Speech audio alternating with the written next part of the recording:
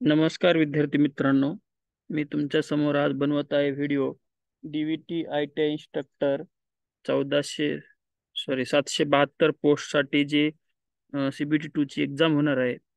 तर त्या एक्झामच्या बाबतीमध्ये मेकॅनिकल टेक्नॉलॉजीची जी काही समजा एक्झाम होणार आहे CBT2 ची, ज्या लोकांनी मेकॅनिकल टेक्नॉलॉजी आयटी इन्स्ट्रक्टर या पदासाठी फॉर्म भरलेले आहेत, अशा विद्यार्थ्यांसाठी आज मी व्हिडिओ बनवत आहे.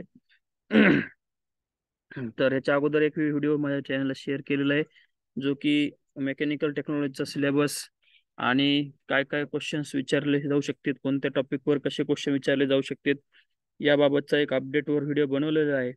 तर सर्वप्रथम जे विद्यार्थी नवीन माझ्या चॅनलला नवीन असतील, त्या लोकांनी सर्वप्रथम काय करायचे, चॅनलला सबस्क्राईब करायचे. व्हिडिओ जर आवडला असेल तर लाईक आणि शेअर करायला विसरायचं नाही पहा. तर मागच्या व्हिडिओमध्ये आपण सिलेबस पाहिला होता मेकॅनिकल. मी तुम्हाला याच्या अगोदर बी सांगितलं होतं की मेकॅनिकल टेक्नॉलॉजीच्या सर्व सिलेबसवरचे व्हिडिओ आणि क्वेश्चन्स कशा टाईपचे असू शकतात असे एक व्हिडिओ माझ्या चॅनलला मी शेअर करणार आहे. फ्री ऑफ कॉस्ट तुम्हाला पाहण्यासाठी तुम्ही माझ्या चॅनलला सबस्क्राईब करा. तर पहा, आजचा जो टॉपिक आहे तो आपण घेणार आहे ड्रॉइंग. तर पहा, मेकॅनिकल टेक्नॉलॉजीसाठी ज्यांनी अप्लाय केलेले आहे अशा विद्यार्थ्यांसाठी हा अत्यंत महत्त्वाचा जो विषय असणार आहे तो असणार आहे ड्रॉइंग. तर ड्रॉइंगचे क्वेश्चन कसे असू शकतात एक आज आपण ओव्हरव्ह्यू आज घेऊ की कशा टाईपचे क्वेश्चन्स डीव्हीटी विचारू शकते. तर पहा, इथं काही मी क्वेश्चन्स दाखवले आहेत मागच्या पेपरमध्ये जे आयटी इन्स्ट्रक्टर या पदासाठी विचारलेले आहेत. तर त्यासाठीचे काही क्वेश्चन्स विचारले आहेत. सिलेबस पाहून घ्या तुम्ही. तर हा सिलेबस जो आहे, सर्वप्रथम पहिला क्वेश्चन जो आहे पहा, which of the following drawing equipment is used for supporting the drawing paper for making drawings. म्हणजे सांगायचं तात्पर्य असं आहे की तुम्हाला सर्वप्रथम काय करायचे, ड्रॉइंग इक्विपमेंटचे फंक्शन्स आणि कोणते कोणते ड्रॉइंग इक्विपमेंट आहेत त्याचे युजेस तुम्हाला पूर्ण रीड करून जायचे आहेत. तर त्याच्यावर तुम्हाला क्वेश्चन विचारण्याची दाट शक्यता आहे ड्रॉइंगमध्ये. तर इक्विपमेंट्स जे काही आहेत सर्व तुम्हाला माहीत असणं गरजेचं आहे. ड्रॉइंग इक्विपमेंट्स असतील समजा टी स्क्वेअर असेल, ड्रॉइंग बोर्ड असेल, लार्ज डिवायडर असतील, ड्राफ्टर असेल, मिनी ड्राफ्टर असेल, रोल अँड ड्रॉ असेल, यस फ्रेंच कर्व असेल, ह्या सर्वांचे तुम्हाला काय करायचे की वर्किंग आणि ते माहीत असणं गरजेचं आहे, ते तुम्हाला रीड करून जायचे. तर हा क्वेश्चन पहिला जो आहे तो कशावर आहे की ड्रॉइंग इक्विपमेंटवर आहे. तर काय, which of the following is drawing equipment used for supporting the drawing paper for making drawing. तर कोणतं असणार याचं उत्तर, तर असणार ड्रॉइंग बोर्ड. काय असणार याचं उत्तर, ड्रॉइंग बोर्ड. त्याच्यानंतर आहे पहा, इक्विलॅटरल ट्रायंगलवर क्वेश्चन विचारलेला आहे.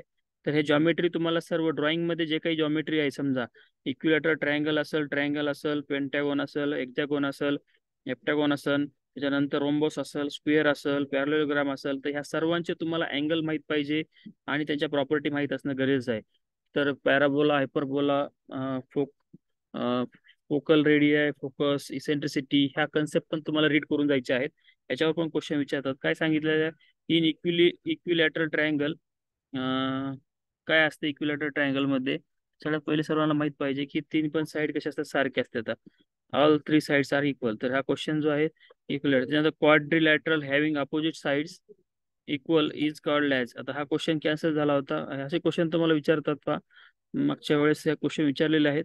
त्याच्यानंतर आहे पहा, the ratio between the distances from the vertex to focus. हा व्हर्टेक्स आणि तुम्हाला हे parabola, how to draw the parabola, hyperbola, त्यानंतर इलिप्स, या ड्रॉ करण्याच्या ज्या मेथड्स आहेत त्या मेथड्स तुम्हाला डिटेल रीड करायच्या आहे. त्याच्यावर क्वेश्चन विचारण्याची दाट शक्यता आहे, कारण असे क्वेश्चन परीक्षेमध्ये विचारतात. तर याचं उत्तर काय असणार आहे, मग चौथ्याचं याचं उत्तर असणार आहे, चारचं उत्तर असेल काय, eccentricity. The distance between the radius from vertex to focus, vertex to focus and vertex to focus and vertex to the directrix is called age eccentricity. तर असे क्वेश्चन विचारतात. त्याच्यानंतर क्वेश्चन आहे पहा कर्व ट्रेसवर. ते कर्व ट्रेस तुम्हाला पूर्ण detail वाचून जायचे. मी तुम्हाला सांगितलं ना, पॅराबोला, हायपरबोला, त्याच्यानंतर इलिप्स. तर हे सगळं तुम्हाला जे कर्व ट्रेसचे जे मेथड आहे त्या तुम्हाला रीड करून जायचे. त्याच्यावर क्वेश्चन विचारले जाऊ शकतात. तर काय विचारलेलं आहे, curve trace bye a point on a straight line which is Rolls around the circle और polygon without slip is called age. त्याला काय म्हणतो आपण, तर क्वेश्चन 5चं जे उत्तर असणार आहे ते असणार आहे काय, इनव्हॉल्यूट. त्याला काय म्हणतो आपण, इनव्हॉल्यूट म्हणतो. ठीक आहे. तर मी तुम्हाला काल बी सांगितलं होतं, आजही सांगतोय.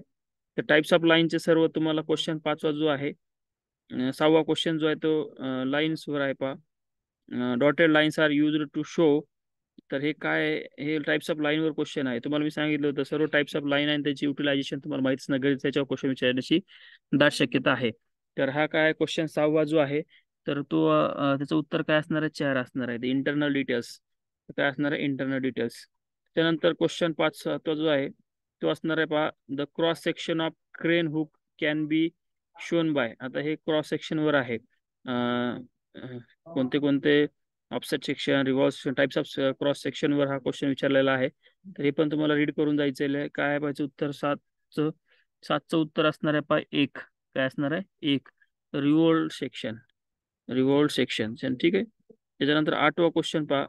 8वा जो क्वेश्चन आहे तो आहे कन्व्हेन्शनल रिप्रेझेंटेशन ऑफ स्टील. आता हे बरेचसे कन्व्हेन्शनल रिप्रेझेंटेशन आहेत ड्रॉइंग मध्ये, तुम्हाला ते सगळे रीड करून जायचे, त्याच्यावर क्वेश्चन विचारण्याची दाट शक्यता असते पहा. तर हे क्वेश्चन तुम्हाला माहित असणं गरजेचं आहे. तर हे स्टीलचं काय असतं सर्वांना माहित आहे. तर कन्व्हेन्शनल रिप्रेझेंटेशन ऑफ स्टील काय असतं? तर हे 2 नंबरचं उत्तर बरोबर आहे. त्यानंतर hatching lines R usually draw at an angle. तुम्हाला माहित पाहिजे, मी त्याच्या अगोदर सांगितलं कोणत्या सर्व लाईनच्या प्रॉपर्टी, लाईनची युजेस आणि कशा ड्रॉ करायच्या त्याच्या प्रॉपर्टी, हे सर्व तुम्हाला माहित असणं गरजेचं आहे. तर क्वेश्चन 9वा जो आहे त्याचं उत्तर काय असणार आहे मग?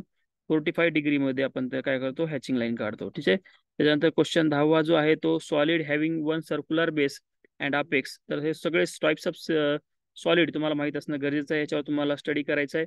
टाइप्स ऑफ सॉलिड सगळे माहित पाहिजे तुम्हाला. कोणते सिलेंडर कसा असतो, प्रिझम कसा असतं, स्क्वेअर प्रिझम काय असतं, ट्रायंग्युलर प्रिझम काय असतं, कोन काय असतं, कोनच्या प्रॉपर्टी माहित पाहिजे, कोन कशाला म्हणतो, त्यानंतर अपेक्स कायला म्हणतो, स्लांट हाईट म्हणजे काय असतं, ह्या सगळ्या प्रॉपर्टी तुम्हाला माहित असणं गरजेचं आहे. ठीक आहे. तर solid having one circular base and apex is called age cone. Question 10चं उत्तर काय असतं? कोन. ठीक आहे. फर्स्ट अँगल प्रोजेक्शन मेथड आणि थर्ड अँगल प्रोजेक्शन मेथड ही तुम्हाला डिटेलमध्ये वाचून जायचे. याच्यावर पण क्वेश्चन विचारले जाऊ शकतात. तर in first angle method of projection front view elevation is always काय असतं? तर 11चं उत्तर काय मग? 2. Above the top view. ठीक आहे. आणि त्याच्या विरुद्ध काय असतं? Third third angle projection method. तर ते डिटेलमध्ये तुम्हाला स्टडी करायचं आहे दोन्ही पण. Solid having 6 regular square faces. आता हे कशा सॉलिड टाइप्स ऑफ सॉलिड तुम्हाला सिंपल क्वेश्चन विचारलेत की काय असतं, कोणते प्रिझम काय असतं, क्यूब काय असतं, टेट्राहायड्रॉन. तर हे तुम्हाला माहित पाहिजे. 12चं क्वेश्चन काय आहे? तर 12चं उत्तर आहे 3. क्यूब. ते क्यूबवर क्वेश्चन विचारलेला आहे. 13वा काय? Top view shows the only 2 dimension which are. तर top view, front view, top view, side view काय असतं हे सगळं तुम्हाला माहित असणं गरजेचं आहे. याच्यावर तुम्हाला रीड करायचं आहे. ऑर्थोग्राफिक प्रोजेक्शन सगळं रीड करायचं आहे आणि याच्यावर क्वेश्चन विचारण्याची दाट शक्यता आहे. तर 13चं उत्तर असणार आहे लेंथ अँड विड्थ. काय दाखवतं? टॉप व्ह्यू लेंथ आणि विड्थ दाखवतं. ठीक आहे. ओनली 2 डायमेन्शन मध्ये. तर हे तुम्हाला माहित असणं गरजेचं आहे. 14वा जो आहे, 14वा आहे dash dash is the thread form on outside of the shaft. कोणत्या टाइपचे types of thread? Threading operation, welding methods, riveting methods, याच्यावर तुम्हाला रीड करायचंय. तर हे थ्रेड्सवर पण भरपूर क्वेश्चन विचारलेले आहे ड्रॉइंग मध्ये मागच्या वेळेस. तर ह्याला काय म्हणतो आपण? 14चं उत्तर काय मग? 2. External threads. ठीक आहे. एक्सटर्नल थ्रेडची डेफिनेशन आहे, which of the following threads that advances in to the work when turn clockwise. तर हे थ्रेडवर क्वेश्चन आहे हा पण. याचं उत्तर काय असायला पाहिजे? 15चं right hand thread. What is mean by left hand thread हे तुम्हाला माहित असणं पाहिजे बा. लेफ्ट हँड थ्रेड कशाला म्हणतात, राईट हँड थ्रेड कशाला म्हणतात, हेलिक्स कायला म्हणतो, त्याच्यानंतर इंटरनल थ्रेड काय असतात, एक्सटर्नल थ्रेड काय असतात, स्क्वेअर थ्रेड काय असतात, हे सगळं डिटेल्स तुम्हाला माहिती असणं गरजेचं आहे. 16वा क्वेश्चन पण थ्रेडवरच अवलंबून आहे. 16वा उत्तर काय? Thread designated as square 60/9 is. तर ह्याला कोणताच थ्रेड म्हणतो आपण? तर पहा 16चं उत्तर काय असणार आहे? 16चं उत्तर असणार आहे 1. Square thread of nominal diameter 60 and pitch किती आहे? 9. तर हे 60 ही नॉमिनल डायमीटर दर्शवतं आणि 9 पिच दर्शवतं. ठीक आहे. तर तुम्हाला माहिती असणं गरजेचं आहे. प्रॅक्टिकल क्वेश्चन आहे हा. Fastener use to lift the machines. कोणत्या टाईपचे फास्टनर मशीन लिफ्ट करण्यासाठी यूज करतात हे माहित पाहिजे तुम्हाला. 17चं उत्तर आहे बा 1. काय? Lifting I bolt. त्याच्यानंतर in designation hexagonal bolt, nut bolt assembly, त्याच्यानंतर हेक्झॅगोनल नट, हेक्झॅगोनल बोल्ट, यावर डिटेल तुम्हाला क्वेश्चन माहित असणं गरजेचं आहे. याच्यावर डिटेल तुम्हाला स्टडी करणं गरजेचं आहे. तर हे हेक्झॅगोनल बोल्ट जो आहे M20 75 1.5 M20 रिप्रेझेंट हे काय दाखवतं? M20 काय रिप्रेझेंट करते त्याच्यामध्ये? तर पहा 18चं उत्तर आहे 4. हे काय साईज ऑफ डायमीटर, हे काय दर्शवतं साईज ऑफ डायमीटर. M20 म्हणजे डायमीटरची साईज किती हे दाखवतं. ठीक आहे. त्यानंतर नटवर क्वेश्चन विचारलेला आहे. पहा नटवर पण वाचून जायचं तुम्हाला. Nut used to prevent corrosion and leakage of the fluid from the thread is called as. कोणता नट असतो? तर हे कोणते टाइप्स ऑफ नट सगळे तुम्हाला माहिती असणं. रिंग नट काय असतो, हेक्झॅगोनल नट काय असतो, स्क्वेअर नट काय असतो, त्यांचे युटिलायझेशन कुठं वापरतात, काय त्याची खासियत काय, सगळे तुम्हाला रीड करावं लागणार, प्रॉपर्टी रीड करावं लागणार नट बोल्टच्या. नटच्या टाइप्स ऑफ नट माहीत असणं गरजेचं आहे. तर ठीक आहे. 19वा आहे पहा. 19चं उत्तर आहे 4. Dome cap nut. ते डोम कॅप नट लिकेज आणि हे प्रिव्हेंट करतं, करोजन प्रिव्हेंट करतं. वॉशर्सवर पण क्वेश्चन विचारलेला आहे. वॉशर्स प्रोव्हाइड टू, कशासाठी वॉशर प्रोव्हाइड करतात सर्वांना माहित पाहिजे हे क्वेश्चन्स.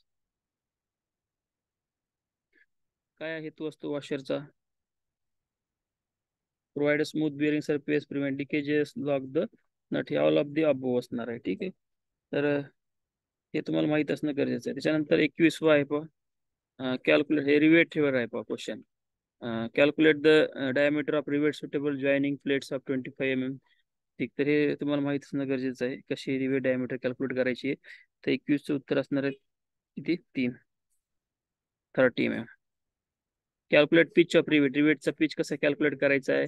रिवेटवर तुम्हाला डिटेल स्टडी करायचं. Riveting joint, types of rivet, rivet head, how to find out the pitch diameter of the rivet, हे सगळं तुम्हाला कॅल्क्युलेट करायचं. तर 22चं उत्तर काय यायला पाहिजे? 2 यायला पाहिजे. 108. The process used to prevent leakage through the rivet. आता ही प्रोसेस, हे सगळं following flooring operation, riveting, tapering, कॅम्पलिंग, हे सगळं ऑपरेशन मला पाहत पाहिजे बा. हे रीड करावं लागणार, हे ड्रॉइंग मध्ये विचारतात. ते फ्लोरिंग ऑपरेशन असतं. 23चं काय उत्तर आहे? Flooring operation. 24 काय आहे? 24 व कशावर विचारलं? हे सिम्बॉल सगळे माहित पाहिजे. वेल्डिंग सिम्बॉल मी तुम्हाला अगोदरच सांगितलेलं आहे. तर हे डबल व्ही बट वेल्ड कोणता असतो? तर याचं उत्तर काय 24चं मग 4. Pipes of different diameter R join by the use of, कशाने जॉईन केलं जातात? तर हे सगळं माहित पाहिजे. 25चं उत्तर काय असणार आहे? Reducing socket. त्याच्यानंतर permit longitudinal expansion of construction of metal in pipeline due to the temperature. हे जॉईंटवर आहे सगळं क्वेश्चन माहित असणं गरजेचं. तुम्हाला जॉईंट पण रीड करावं लागणार तुम्हाला. तर 26चं उत्तर आहे पहा. हे 26चा क्वेश्चन कॅन्सल झाला होता त्यावेळेस पण जॉईंट थोडा कन्फ्युजन क्वेश्चन होता. त्याच्यानंतर पहा 27वा जो प्रश्न होता ते होता सिम्बॉल्सवर. M symbol is used for electric device. हे कशामध्ये यूज करतात? तर हे यम म्हणजे काय असतं पहा. 27चं उत्तर काय असायला पाहिजे मग? 2 motor. In machine drawing dash letter should be never used. कोणत्या टाईपचे लेटर यूज करत नाहीत हे माहित असणं गरजेचं आहे तुम्हाला. त्याचं उत्तर असलं पाहिजे ते ऑर्नामेंटल. त्याच्यानंतर 29चं काय? सम of 4 angle in quadrilateral is. Quadrilateral मध्ये किती 4 अँगलची बेरीज किती असते त्याचं म्हणणं आहे. तर हे माहित पाहिजे तुम्हाला. एक क्वेश्चन कॅन्सल झालेला होता. तर क्वेश्चन 30वा जो आहे तो if angle between the two lines is less than 90 is called as. त्याला काय म्हणतो? हे अॅक्यूट अँगल, ऑब्ट्यूस अँगल, हे तुम्हाला माहित असणं गरजेचं आहे. याच्यावर तुम्हाला स्टडी करावं लागणार आहे. याचं उत्तर आहे अॅक्यूट अँगल. ठीक आहे. एक ती straight line perpendicular to the major axis is called as. काय म्हणतं 31ला? तर त्याला म्हणतो डायरेक्ट्रिक्स. डायरेक्ट्रिक्स. ठीक आहे.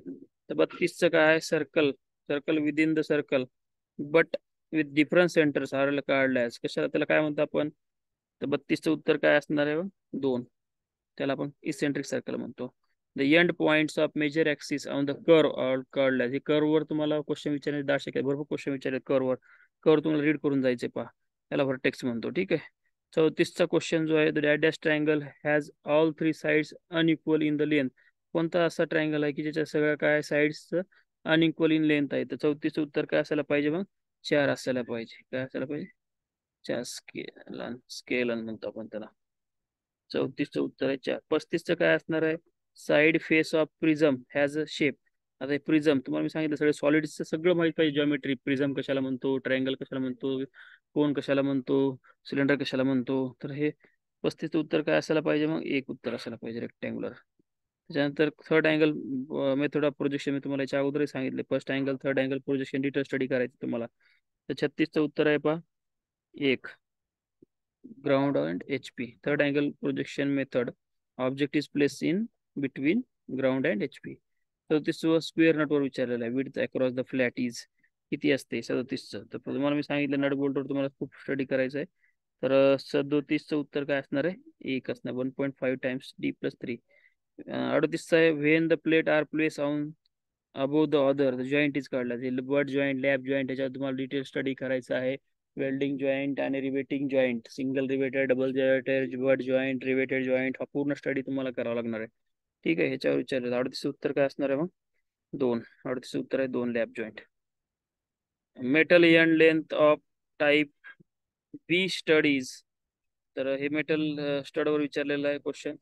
तर 39चं जे उत्तर आहे, metal end length type B stud is किती? 39चं 2, 1.5 टाइम्स ऑफ डी.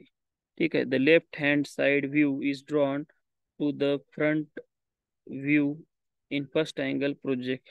तर लेफ्ट हँड साइड व्ह्यू कुठे करतो? पण राईटला करतो. ठीक.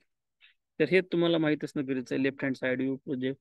हा, आता तुम्ही हा जर क्वेश्चनचा पूर्ण डिटेल स्टडी केला असेल तर तुम्हाला कळून जाईल की बाबा क्वेश्चन कसे विचारले ड्रॉइंग मध्ये, कोणत्या टॉपिकला कसं फोकस करायचे, तर तुम्हाला ह्याच्यावरून कळून जाईल. तर topic: first angle projection method, third angle projection method, types of rivet, joint, welded joints, welding symbol, त्याच्यानंतर मेटल, मेटल सिम्बॉल, ह्या सगळं पूर्ण स्टडी करायचा आहे. ह्या पेपरवरून तुम्हाला एक अनालिसिस येऊन जाईल की ड्रॉइंगचा पार्ट कोणता करायचा आहे. ठीक आहे, तर आपण इथं थांबूया. धन्यवाद. व्हिडिओ जर आवडला असेल तर लाईक आणि शेअर करायला विसरू नका.